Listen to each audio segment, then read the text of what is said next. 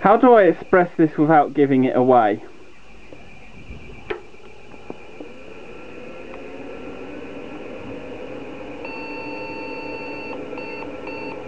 Live! It lives!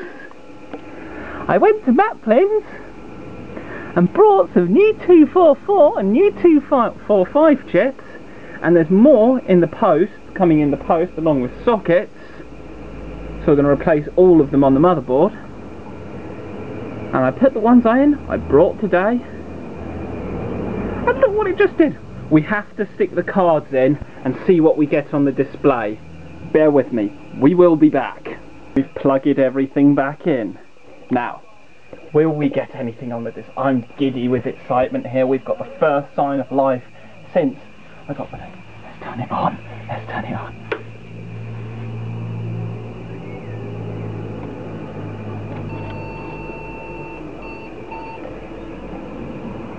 Look.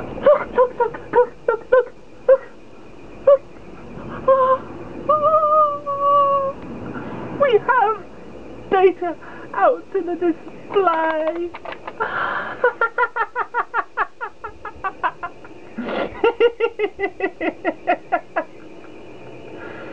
Party check 1. I think we have a RAM error. I don't know. You'll have to confirm that to me if Google doesn't in the meantime. Let's watch it do it again. Off. On. Yes, we've got life. This is brilliant. And we've got stuff coming up to the display as well.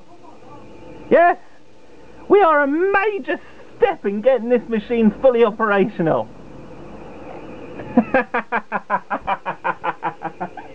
It's not getting to the point of reading the floppy drives, but we're one step closer, one massive leap closer to getting this beastie operational. When the rest of the 245s and 244s arrive in the post, we shall stick them into the motherboard, and you never know, we might get a full boot. But we've got enough alive. Hello. Hello. So we're displaying stuff on the screen. Right. Is it working, is it? Yes, we have life. An original IBM 5150. Right. How old's that then? Well, they came out in 1981, this one's from about 82, 83. So it's easily 30 years old. Yeah. Very good. And I've done a wonderful job of derusting the case as well. Good.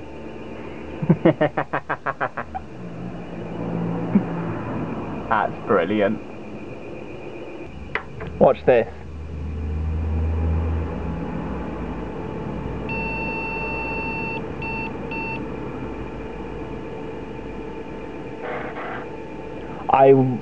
For once I'm right about being wrong. It is trying to access the operating system. At least two. What does that mean? But we are a major leap forward in getting this thing operational. It's no longer in the land of the livid dead. It's now in the land of the livid sort of tranquility. What's the term that's always come up? The sort of world between worlds.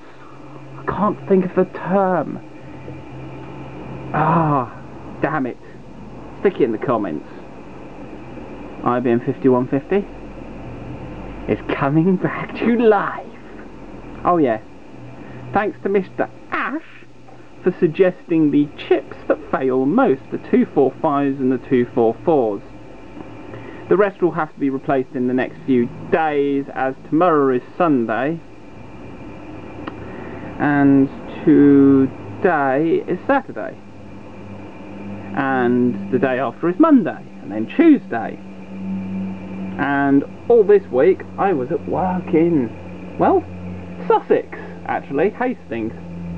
It's a fun drive to Hastings. So yeah, have fun. Bye bye. As part of an update to what's going on with this computer, because I feel it's always good to keep people informed, we still have life, although we lost it for a bit. We're getting Parity Check error 2, which might have something to do with me playing around with the configuration of the chips. As you know, 244 and 245 chips are dead and currently in the process of being replaced. The garage electrical supply is currently not dumping voltage that tingles when you touch the chassis of anything earthed in the garage, which is nice. Yeah, the garage electrical supply needs to be looked into, that's for certain, because you don't know when just a slight tingle could become bang, hospital or the grave.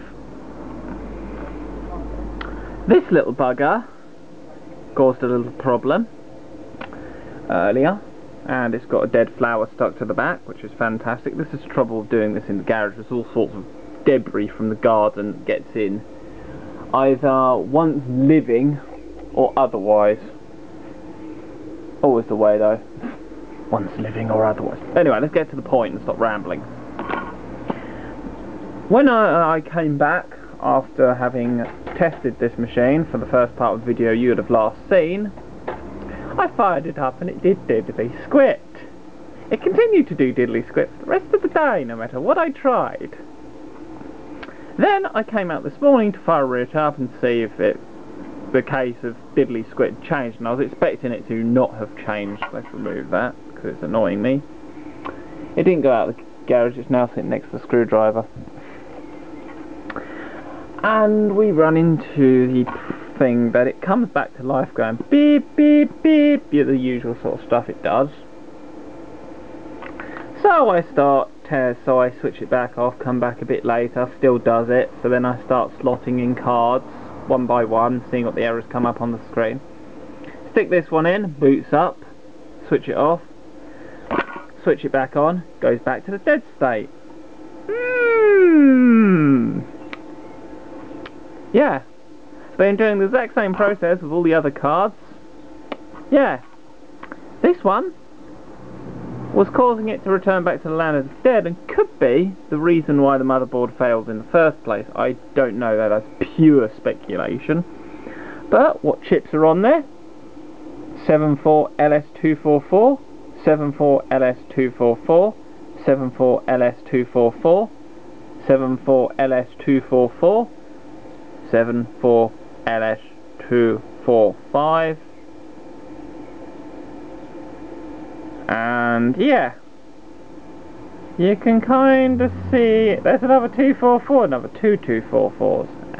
Yeah, we might know why this card has been causing issues to this computer. We got some more. The amount I ordered from Maplins might not be enough to get this machine fully operational. I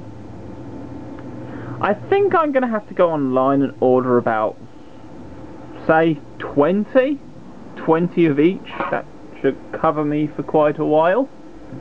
Should easily cover this machine and maybe a few other retro machines, maybe my BBC Micro if they decide to die in that. So yeah, just an interesting update. The thing's back operational. We did have some hiccups yesterday with it dying again, but the board which has caused it, which is the expansion board, the expansion unit sitting over there. Yes, the garage is an absolute shit pit, but it's a pretty standard state for the garage. And yeah, it's starting to look all good now. We're starting to figure out what's causing what error. Ash, who you lot probably won't know him unless you're in the live chats with both my chats, VX's chats and whatnot. There's a few long time people who appear there and we discuss this sort of stuff. We also make loads of horrifically overtly sexual jokes and whatnot, but that's part of, well, having fun. And anyone who goes, oh, you shouldn't make sexual jokes, I'll say you are wrong there, because it's all part of fun and enjoying yourself. And as long as you're not actually being blatantly sexist, racist or anything, what's the problem? Let's see what the contrast does. Whee! It makes it disappear. What a surprise. And brightness the same. So yeah, you just keep contrast and brightness up to full by the looks of it. So yeah, the IBM 5150 is looking quite up, but because it's Sunday, and as I've expressed before, I hate Sundays, the chips aren't going to probably arrive to at least Monday or Tuesday. Anyway, we're running out of recording time, so it's time to bang this up on YouTube. Part 5 can be wherever we're up to next. The fun.